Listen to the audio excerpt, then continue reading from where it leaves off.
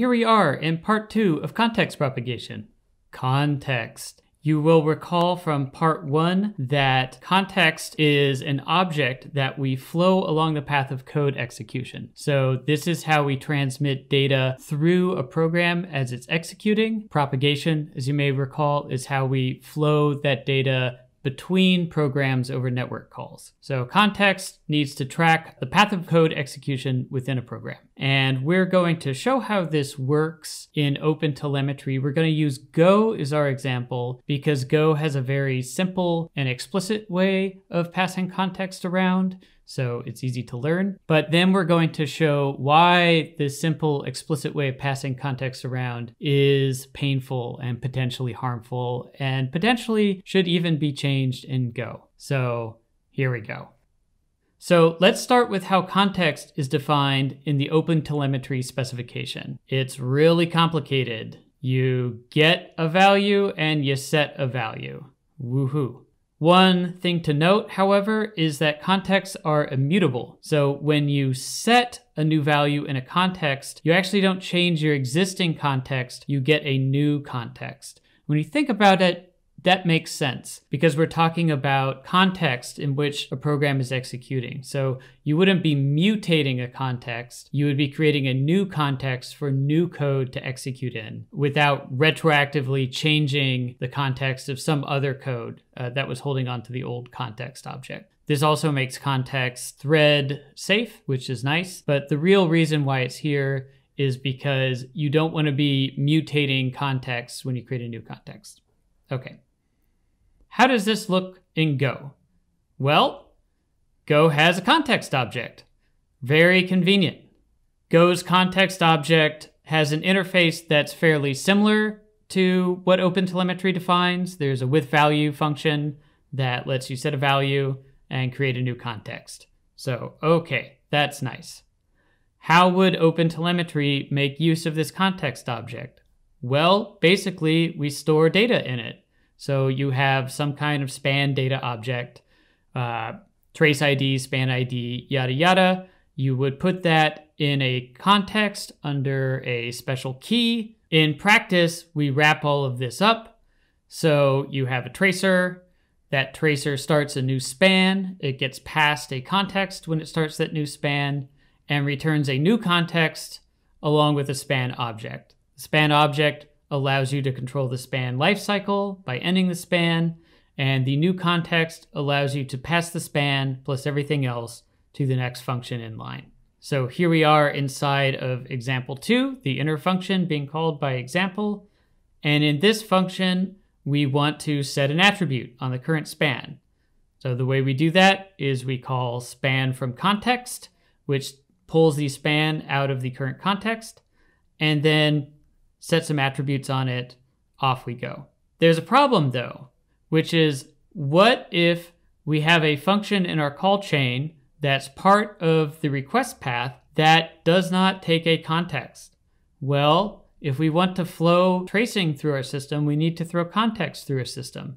So we need to add context to this function signature, which means we're gonna be breaking APIs left and right. Every place that did not currently use context for something like cancellation is gonna need to have context added to its API. And breaking APIs is sad. Sad, I tell you, sad. And it's just gonna get worse because OpenTelemetry is going to widely expand the use of context in Go. Tracing is applied far more broadly than cancellation, which is the current main use of context within a Go application. So Go has a concept of deadlines and cancellations and timeouts and things like that. And that's the main use of the context object. OpenTelemetry and tracing is a new cross-cutting concern that hasn't been widely deployed in the Go community yet. Once you've added something like tracing to your system, you're going to take that context object and you're going to flow it across library boundaries. You're going to be flowing it through code that currently doesn't care about tracing. It might care about tracing in the future. For example, it might want to log something or add an attribute, or start a new span, or make a metric, or whatever, but it doesn't want to do that right now. However, code on the other side of that, such as say an HTTP client, does need access to that context so that it can propagate it to the next service. So it's very important that context flows through all of your code. And in fact, if you look at best practices coming from Google, they actually require that context is passed as the first argument in every function on the call path between incoming and outgoing requests. So they just say, do this everywhere, which is good advice. However, they mostly get to do that because they're Google, and Google writes almost all of their code in-house. Google does not leverage a lot of third-party open source code. The rest of us who don't work at Google, we run into problems. A number of people in the community did not exactly get the memo on context, and perhaps rightly think the idea of tacking a context parameter onto the beginning of every function reflexively is sort of a bad practice. Certainly it doesn't look that great. There's also some confusion about the value of value in context because they tend to only use context for cancellation. But context is not for cancellation. Context is for cross-cutting concerns in general, and explicit context is going to make those cross-cutting concerns break other people's code. So how do we take this, slice off this explicit context, and get as close to this as we possibly can? This leads us to context management, which is how we do this in just about every other language. The context management API, as defined in the OpenTelemetry specification, has three core functions: attach, detach, and get current. Get current returns you the current context. Attach takes a context and makes it current. It returns a token, which you can use to detach the context later, which means the prior context will now be current. Attach and detach can then be packaged up in higher level functions. The most common pattern here is a closure, where you take a context and apply it to a function so that it's current for the lifecycle of that function. So what does context management look like in practice? Let's check out Python. Python has these lower level primitives, and we use them to build higher level functions. So in this case, we have a tracer. That tracer has a function called start as current span. It works with the with keyword to create a closure. Inside of that closure, get current span returns the span that was started. Simple enough, right? This looks very clean and elegant. But notably, these two functions are not currently possible in Go. But what would it look like if we added attach and detach to Go? If we took the context package and added three methods, attach, detach, and current, and gave them access to some kind of special state under the hood, what would that allow us to do?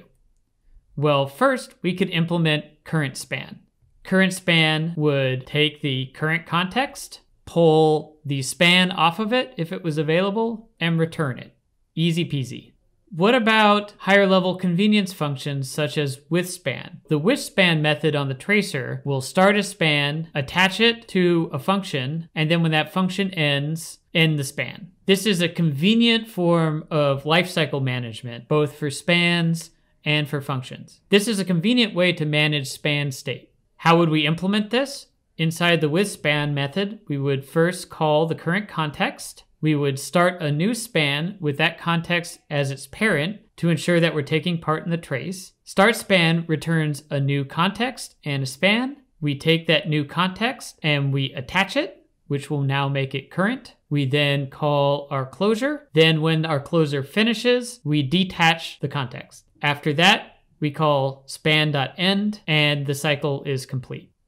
So I want to stop here and just quickly note a couple of things about this implementation. Note that we did not expose some kind of thread local, go routine local, something as a variable type in Go. There was no need to add a concept such as this in order to get this functionality. Also note that this dynamic scoping that we've now added to Go looks just like ordinary code. It's true that current, attach, and detach have access to some special state, but they expose it through basic functions. This is pretty similar to, say, how the sync atomic package manages special state that you can't get elsewhere in Go. So what does this new API look like in practice? Well, let's go back to our earlier example where we have manual context propagation and replace it with our new primitives. It looks much more elegant.